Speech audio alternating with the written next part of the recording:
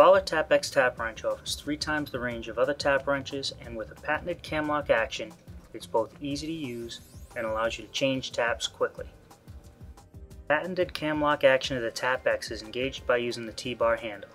When the handle is parallel to the wrench body, the Camlock is off. When the T-bar is perpendicular to the wrench body, the Camlock is on. To disassemble a Tap-X tap wrench for use, first remove the knurled sleeve. Once the sleeve is off, remove the collet. You'll notice the collet's two-sided. The small side fits taps in the 1/8 to 1/4 inch range. The large side fits taps from 1/4 to 1/2 inch. Be sure to select the appropriate sized end of the collet for your tap. For this demonstration, we are going to use the 1/4 inch to 1/2 inch end of the collet. To assemble a Tap-X for use, insert and turn the collet until it is seated on the inner pin. Carefully thread the knurled sleeve onto the wrench body and screw it on until it is just firm.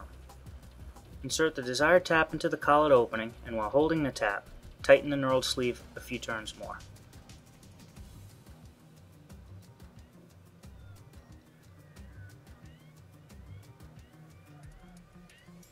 Pull out the T-bar handle, slide it up, and then turn the T-bar handle until it is perpendicular to the wrench body. Slide the handle halfway back, and the tap is now locked firmly in the Tap-X wrench, and it is ready for use.